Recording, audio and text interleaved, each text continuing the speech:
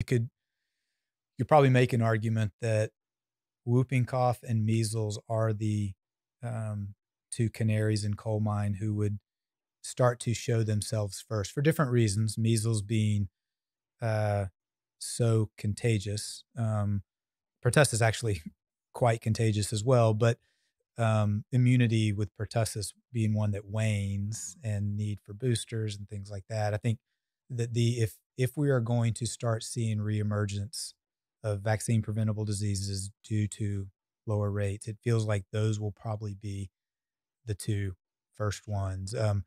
Measles in smaller numbers, pertussis in much larger, but both potentially tragic. And I think part of what goes along with this, especially with pertussis whooping cough, is when we talk vaccines, a lot of times with these things, we're all once again, we're focused on little kids.